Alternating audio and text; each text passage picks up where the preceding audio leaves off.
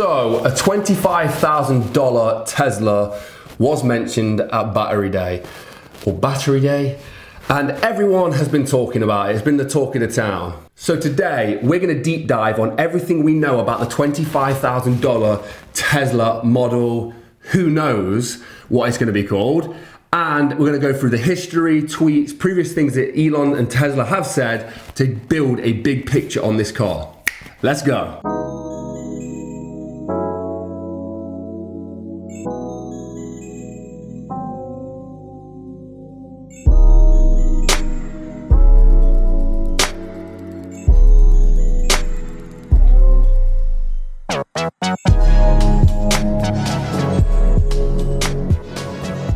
Guys, if you can do me a massive favor, head down to the like button, hit the like button. If you like content like this, please subscribe. And as always, share this on Twitter for me. Salute to the bros who are doing that at the moment. Thank you. So, what are we going to be covering today? The name, what it will look like, the range, where it's going to be built, the price, performance, robo-taxi, and production date. So the first thing I'm going to get out of the way is what I think the name of the car is going to be. This is going wild on Twitter right now. Yeah, so let's just jump straight into this, get this one cleared up and out of the way. So online at the moment, it's been hailed as the Model 2. And I think this is the most popular name for it. Everyone's calling it Model 2.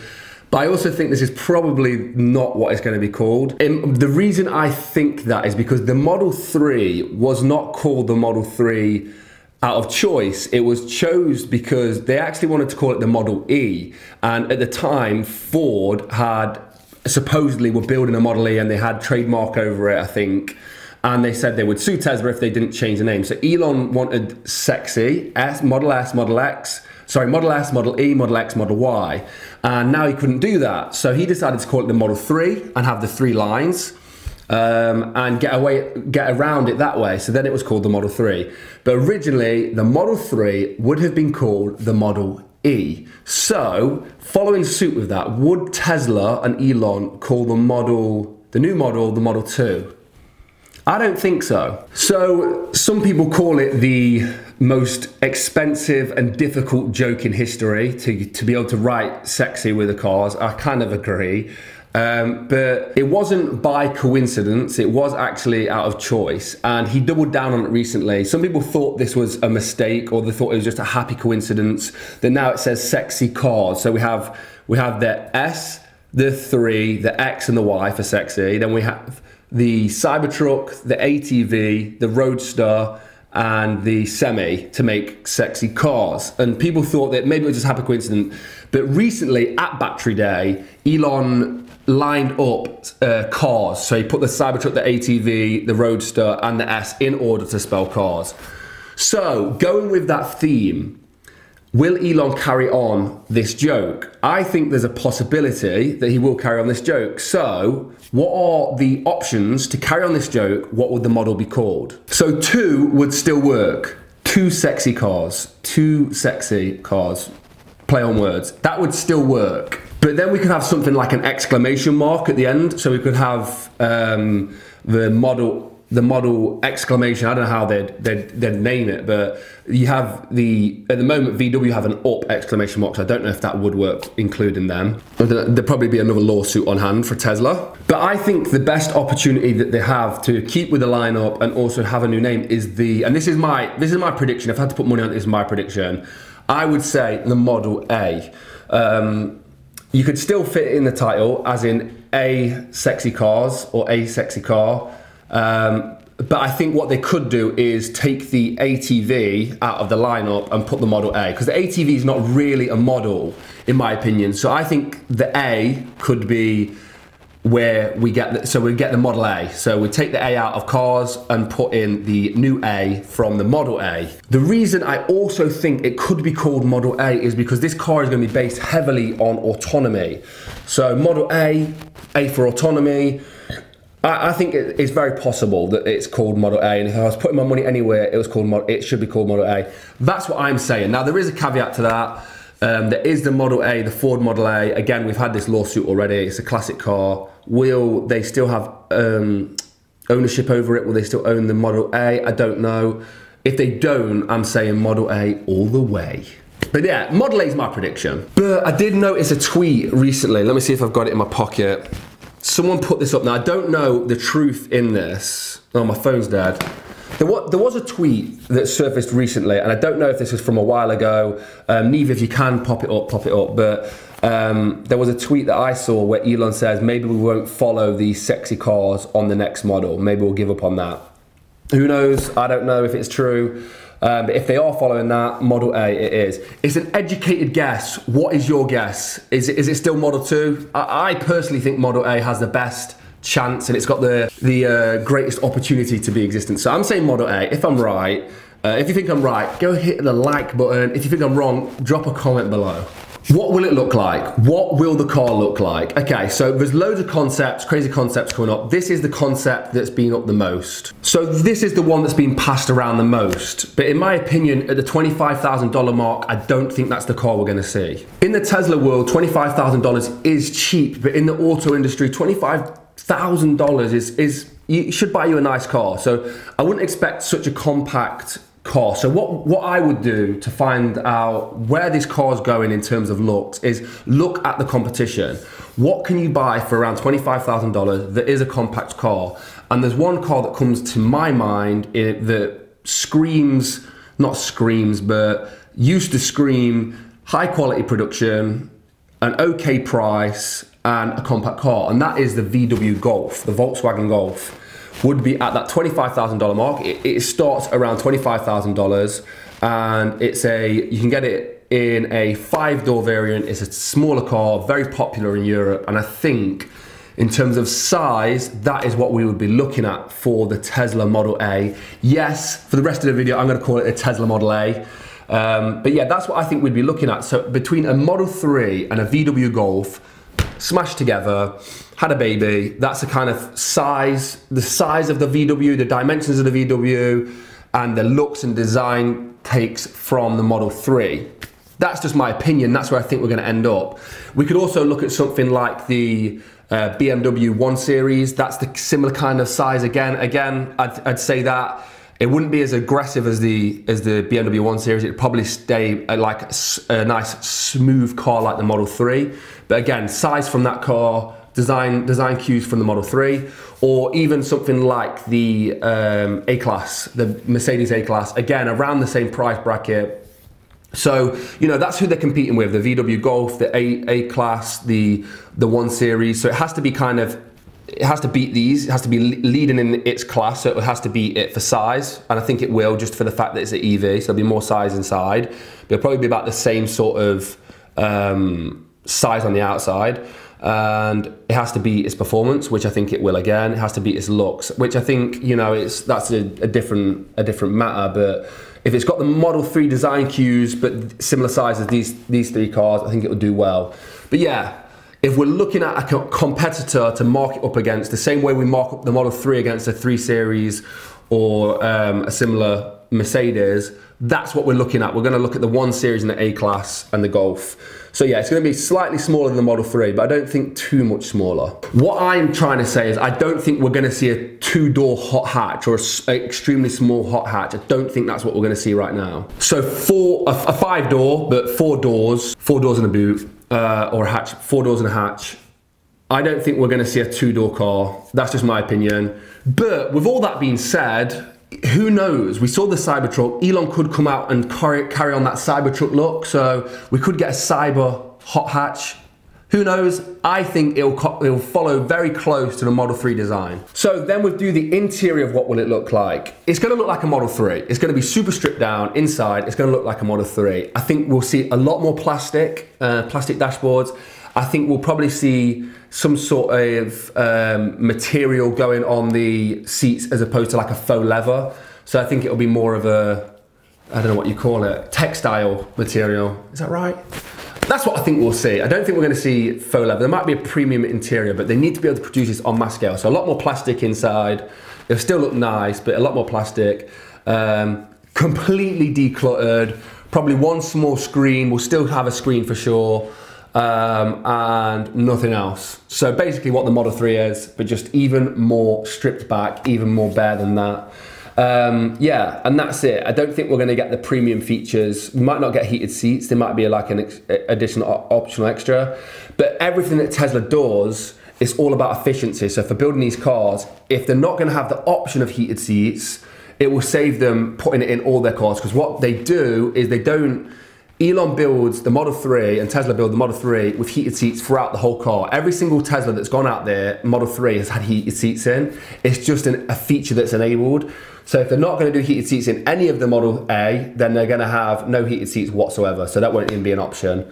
Who knows? I think we could also see Model 3 seating being used. There's going to be a lot of, in terms of manufacturing, they want to make it as cheap as possible by using similar sort of things. So then we talk about range. What will the range be on the $25,000 car? Well, it was announced at Battery Day, so the battery tech has improved. It's a smaller car. So I currently drive this Standard Range Plus Tesla Model 3, which has around 230 miles of range on the car, which is more than enough to do 1,000 miles. 1,000-mile road trip, sorry. I've done it before, it's more than enough. So, taking that into consideration, that's the lowest range Tesla they do. Elon recently said that the 215 to 220 mile Model Y, standard range Model Y, is being scrapped because it's not enough range. So in my opinion, the Model A has to come above that range. I think we will see a range of around 220 to 230 miles on the standard range Model A. The reason for that is because I think it's more than enough for the European market, which I think is kind of where this is being pushed more towards. It's more than enough currently for the Standard Range Plus Model 3, and it's just above the threshold which Elon says is not enough range. So I think that's what we're going to see. I think we're going to see a 220 to 230 mile Model A at the Standard Range variant. So then you say, what happens to the Standard Range Plus Model 3? Well, I think the Standard Range Plus Model 3 is just going to get either a bigger battery or more range, or it'll be phased out and maybe we'll see a rear wheel drive, long range Tesla Model 3. Or maybe we call this Standard Range, but it'll just have the same battery pack as the long range. So I think we'll just see the Model 3's range increase accordingly. So where we're seeing a 220 to 230 mile Model A, I think we'll probably see a 290 to 300 mile standard range Model 3. So I think it'll just push everything else up. But range for the Model A, 220 to 230 miles. And in the European market and the UK market and even the Chinese market, I think that's going to be fine. I think in the US, some people, the Model A just wouldn't be applicable for. But I think for most people, for your daily driving, it would be fine, it'd be okay. But what are your predictions? I think that's a very good guess in my opinion, but does anyone think more, does anyone think less? I think some people are saying 150 miles. I don't think it will be that low personally. So where are these going to be built? Well, in my opinion, the first ones I think we'll see are out of Giga Berlin. And the reason for that is because there's a huge European market. Obviously, there's a massive appetite for an affordable Tesla in the United States. We've got factories there already, but I just think the Model A is more geared at the European market. Tesla has the data. Tesla know which country uses the most amount of range, and I think, again, it will be Europe. Just my opinion, Europe like a smaller car, the UK like a smaller car.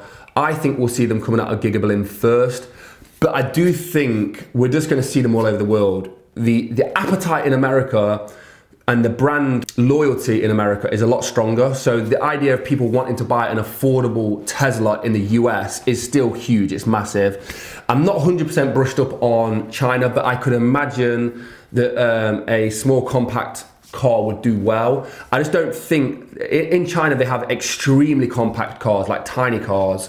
So is it going to be small enough? I don't know. But yeah, it will do well all around the world. I just think we'll see it coming out of Giga Berlin first. That's just my opinion. Price. Okay, so they've quoted $25,000.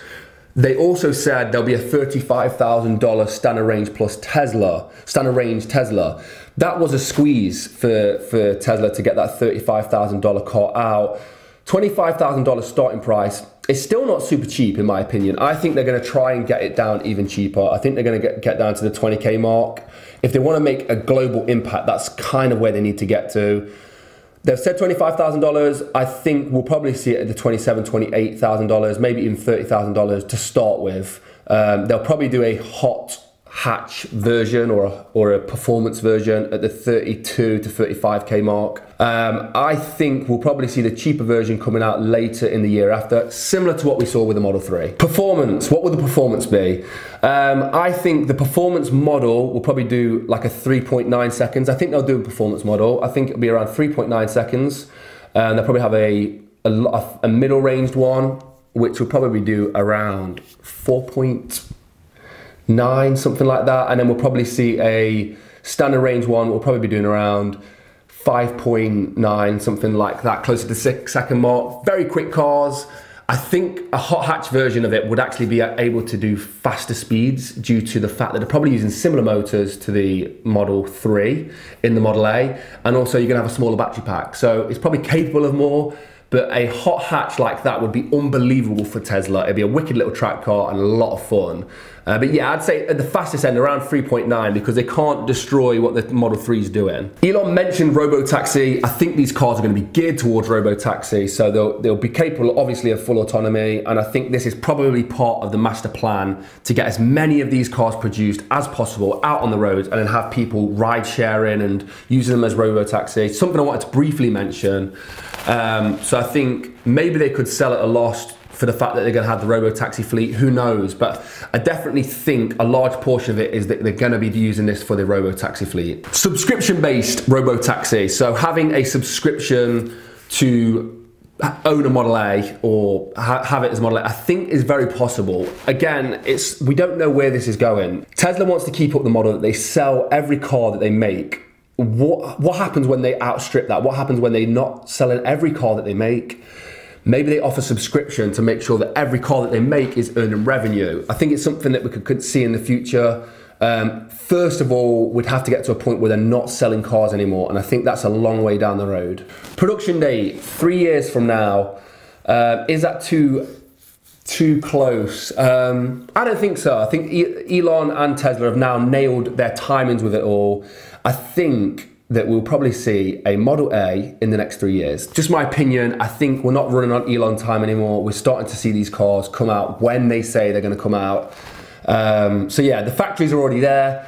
It's just getting those lines up. I think we'll start to see Model A's in 3 years. Here's the last thing I wanna leave you guys with, is just a thought. What happens in 3 years if they just take the Model 3 and they take all the components inside and they just make them cheaper? What happens if they just make the dashboard pure plastic, the seats really cheap materials, and they make the batteries more efficient and cheaper? And just what happens if that's the case? What happens if they just make a super cheap Model 3? $25,000 is not far off the $35,000. You know, all they have to shave off is an extra $3 grand a year. I think that could be possible. I think the reason, if that's the case, if the Model 3 hangs about and maybe it's called the Model 3 Lite, why is that not possible? I think that is possible. I think the only reason they wouldn't announce that right now is because it would destroy Model 3 sales. They can't say that. So that is a strong possibility. What do you guys think? To shave $3 grand off per year up until the release date, I think it's possible. And then the machines are already there, the manufacturing's already there, the distribution for it, everything's already there. Just a Model 3 Lite, I don't know, or the Model Lite, I don't know. Guys, what do you think? If you think my opinions are good, please drop a like. If you think they're wrong, let me know why. Let's open up a discussion down below. Please share this on Twitter. As always, guys, if you're thinking about buying a Tesla, there's a link in the description. You get 1,000 free supercharging miles. It helps support the channel. It helps me do road trips on in my Tesla Model 3. As always, you have been wonderful. Thank you for watching, and I'll see you in the next one. Peace.